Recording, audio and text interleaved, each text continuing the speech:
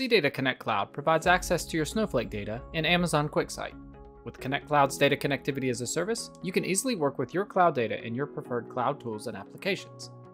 Let's say I want to work with data in Amazon QuickSight, but my relevant data is in Snowflake. There's limited connectivity between QuickSight and Snowflake, and that's where CData Connect Cloud steps in. To begin, log into CData Connect Cloud and navigate to the Connections page. Click Add Connection and select Snowflake. Fill in the appropriate connection properties, including the URL, warehouse, database, schema, and username and password. Click Create and Test to ensure the connection is configured properly.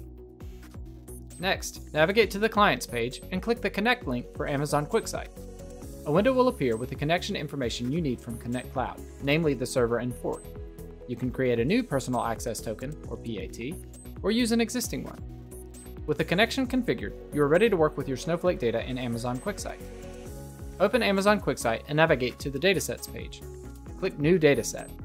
Select SQL Server as the data source. Name the dataset and set the server and port to the values found in Connect Cloud. Set database name to the name of the connection you just configured, and set username and password to your Connect Cloud username and corresponding PAT. Click Create Data Source.